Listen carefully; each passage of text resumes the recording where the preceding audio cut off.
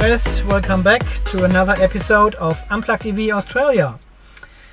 And today we are doing another range test with the old battery. We still are on the old battery, still the 70% health battery.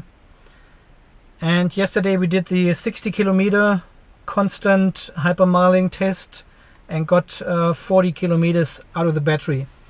And today we do the same test again on the same track with 100 kilometers per hour and see how far we can come. I doubt we will come that far. We went into Cominia yesterday and could reach the road just before the school over there when I turned around.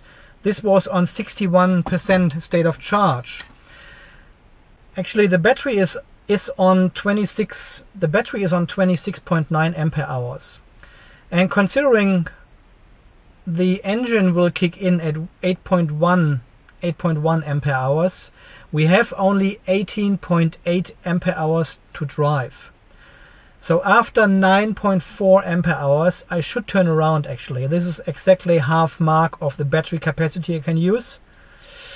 I'll drive a little bit further because you never know how the BMS decides to kick in the engine at the end of the process. I will have the fan on. It is 29 degrees again, the same as yesterday.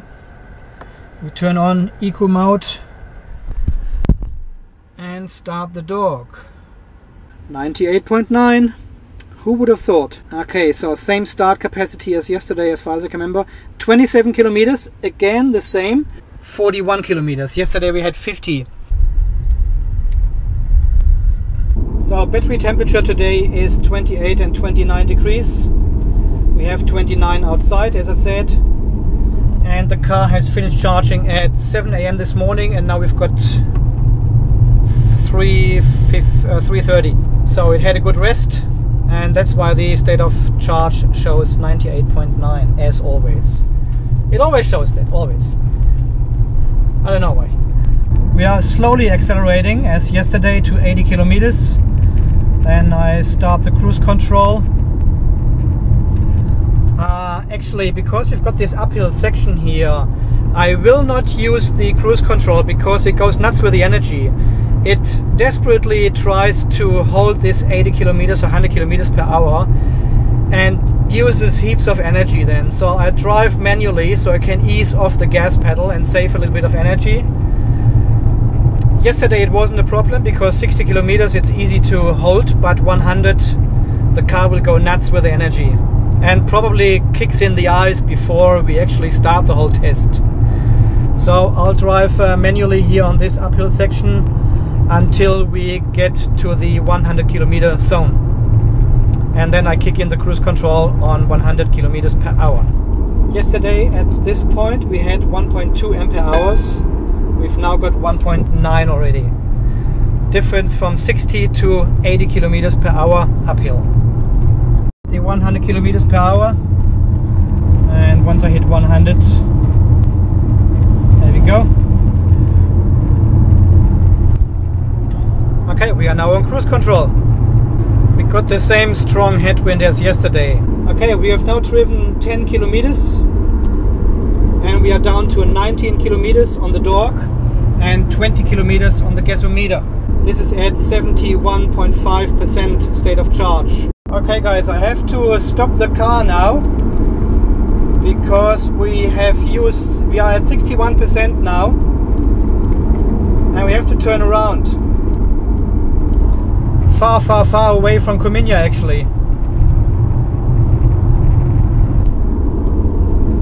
We only could make 14.5 kilometers. Yesterday it was 20 kilometers. Okay, I'm turning around here. Okay, let's have some stats in between here. Wow, that is disappointing. So 61.3% state of charge, but we've driven only not even 15 kilometers, so over 7 kilometers less than yesterday. Cominia is another that's another 8 kilometers, another 8 kilometers in this direction. So we are, that's insane. That is insane. And the wind is not strong. You can see the grass down there. It's not like we've got massive headwind, but we will see when we go back now. 61%. That's 14.7 kilometers. Slowly accelerating. We are at 43% battery gauge in the dashboard here. It goes down so quickly on 100 kilometers per hour. And this is exactly the 15 kilometers I get out when I drive to work. And then I've got another 15 kilometers to go back and just make it. But I'm losing 1.4 ampere hours while parking, so well, that's just how it is. And the energy consumption on the last kilometer was 203 watt hours per kilometer. So as expected, about 20 kilowatt hours per 100 kilometers. And we have now driven 20 kilometers, 8 kilometers on the dog, 7 kilometers on the GOM in the dashboard, and still 200 watt hours per kilometer. And I know this is around 9.5 kilometers from here to home, and we've got only 7 kilometers left, so we don't make it. I don't think we are reaching the 30 kilometers actually. This is with tailwind. And we are now reaching 25 kilometers driven, 3 kilometers left, 2 kilometers left. We're now at 31.6%, still driving on 80 kilometers. So the engine kicked in at 30.5% state of charge. We had 3.7 volts in the battery.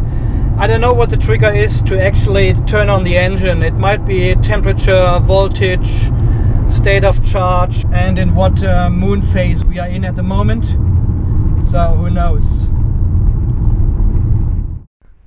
So quick look at the trip card here. We actually have just reached 80,000 kilometers. Okay, we could only make 26.3 kilometers until the engine kicked in. So instead of 40 kilometers, we could only do 26 on 100 kilometers. What else? We have used 5.6 kilowatt hours for 26 kilometers. 21.3 kilowatt hours per 100 kilometers.